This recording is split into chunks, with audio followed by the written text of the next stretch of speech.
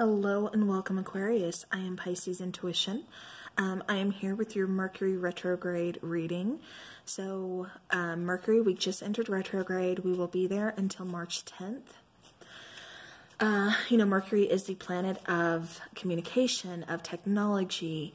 And so while it's in retrograde, there tends to be all kinds of communication mishaps or, even technology mishaps.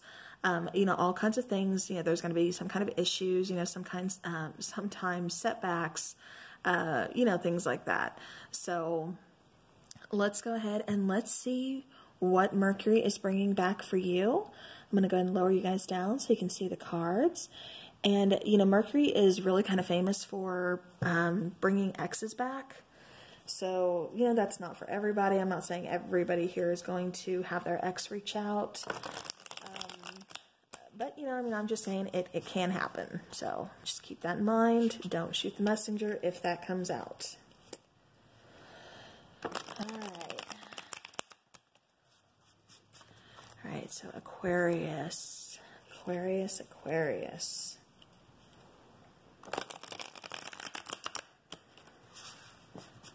Okay.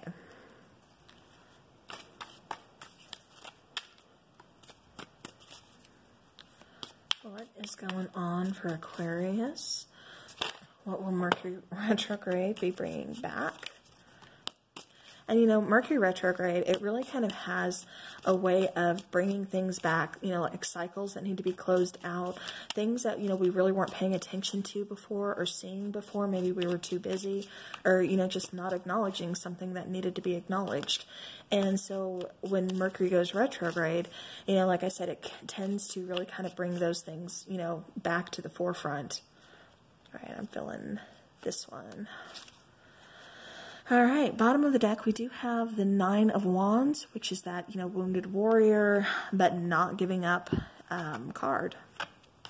All right, so Aquarius, you have Nine of Cups, you have Judgment, you have Ten of Pentacles, and you have the Ten of Cups.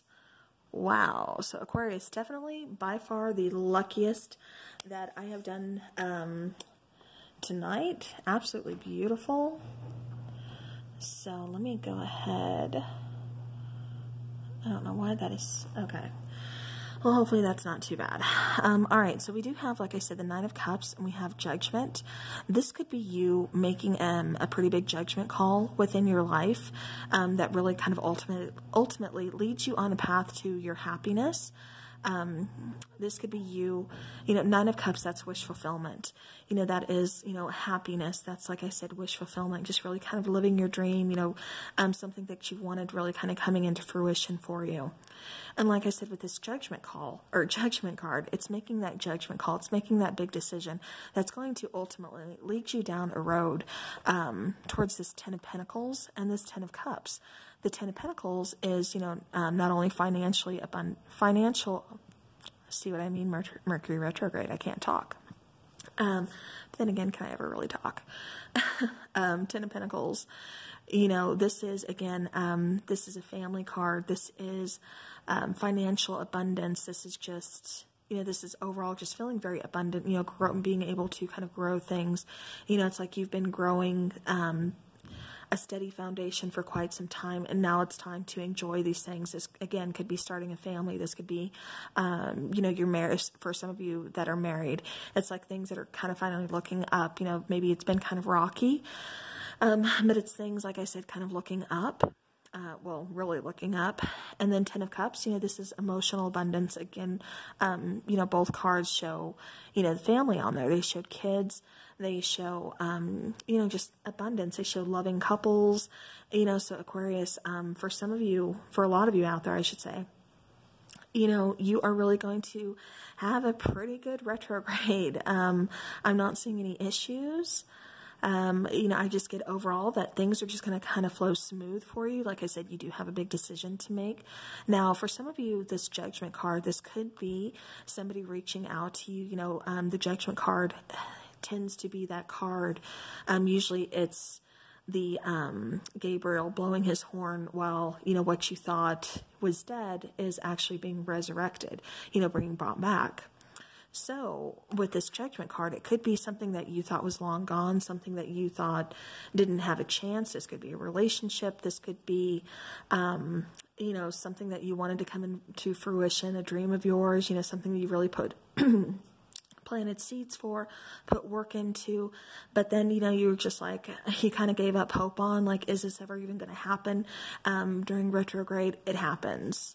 So, and, you know, don't freak out because, you know, it's happening during Mercury retrograde, because we're all, you know, we're always told don't sign contracts, don't make big decisions during retrograde. You know, definitely try to avoid, you know, big business issues, you know, buying a house, buying a car, you know, things like that during retrograde. But with this, it's like you were working on this before we got into Mercury retrograde.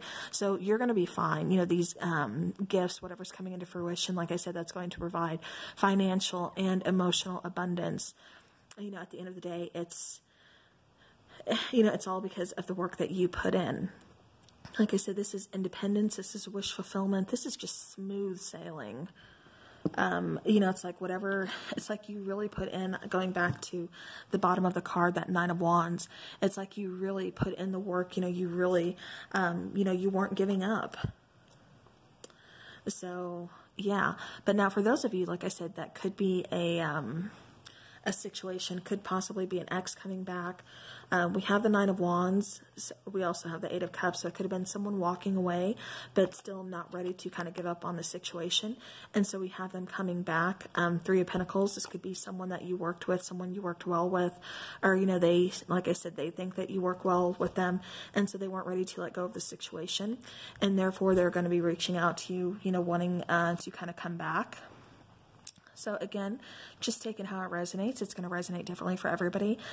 For others of you, like I said, at the end of the day, it's something that you put work into, not so much a person, but something that you put work into that is coming into fruition for you, and it's going to be beautiful. Again, then for the other part of you guys, it's going to be someone from the past that you thought was long gone. And, you know, even though you wanted them to reach out, you'd hope that one day they would reach out. It's like Mercury retrograde is kind of bringing them back in. They're going to be, you know, throwing some communication your way. And, you know, it looks like I said, good times up ahead. So, all right, let's go ahead and let's get a Moonology card for Aquarius.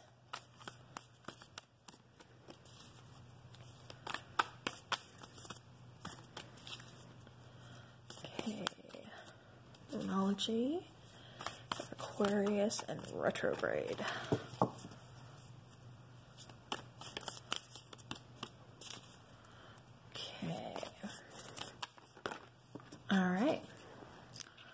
So, okay, we had three come out. We have your dreams need a practical plan.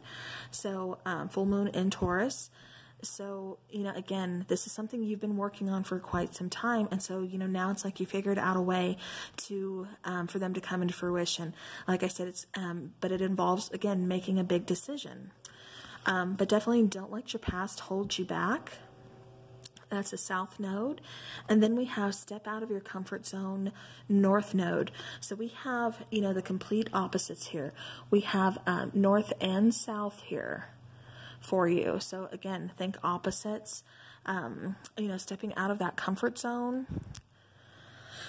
You know, because you don't want to let the past hold you back. You want to move forward. You want this to come in fruition. You don't want to stop yourself. You don't want to get in your own way. You know, you don't want to, now's not the time for self-doubt is what I keep getting. So, you know, definitely, like I said, step out of that comfort zone. You know, your dreams, I see them coming into fruition. It's just they need, you know, more of a practical plan, but it's like you figure that out because the Judgment card here. All right, and then again, we have opposite, well, not really opposites, but sun and stars.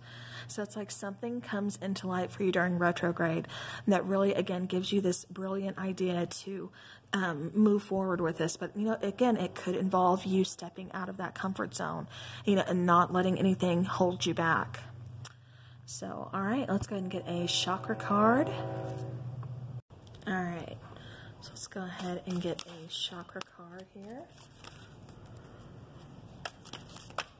for Aquarius.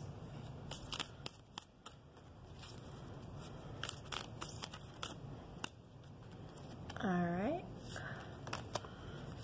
Okay. So we have the root chakra, and this is talking about family. This is card number 2, and it's talking about belonging, community, culture, and tribe. So what I'm getting for this is, you know, going back to the 10 of Pentacles, the 10 of Cups. Again, those are family cards. This is a way to take care of your family, you know, both financially and, you know, emotional, to where you guys are able to really feel that abundance and to not worry so much. You know, I think the road's been kind of long, been kind of, you know, bumpy. And it's like now things are coming into light. Things are really kind of, like I said, it's like you're getting the answer to something to help those seeds kind of come into fruition that you've been planting long ago. This could have been, let's see, I don't know. It could have been maybe possibly up to 9 months ago, or something that you planted, you know, these seeds. And like I said, you're waiting for them to come into fruition, because ultimately this is going to be the means to take care of your family. This could be starting a new business. This could be, you know, something that, like I said, something that you planted that you're trying to get off the ground, that is ultimately going to bring you, you know, abundance, emotionally, stability, you know, financially, things like that.